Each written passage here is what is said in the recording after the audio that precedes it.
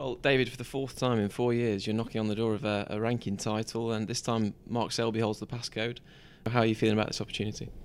Brilliant, mate. Yeah, to get myself back into another final is fantastic. Obviously I could keep getting reminded a little bit about the other two and the semi and that last year, but had some big experiences. It's time. Hopefully, I've learnt from them now, and I can push on. You've had some tough final opponents: John Higgins, Mark Williams, Karen Wilson, and now, of course, as we say, Mark Selby. You don't get any gimmies, do you? No, and that's how I want it. If I was to win one of these things, I want to beat one of the best players, and Mark's certainly one of the best ever, no doubt about it.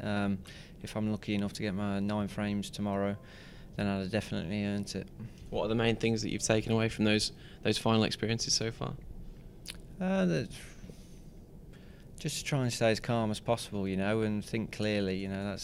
It's important. There's times where shots come up and you might not fancy it, but you got to go for them. To beat these big players, you've got to play to win at all times. And Mark's someone that you know well on and off the table. So how sort of intimately do you know Mark's game? I guess experience practicing with him will aid you in a final like this. Yeah, we've practiced together for the last couple of years. He's really helped me, just watching him how he goes about his business. I've watched him for years at the top of the game, being a world champion and winning everything, and always admired the guy. You know what I mean? He's a real winner, and I respect that. Good luck, David. Thank you.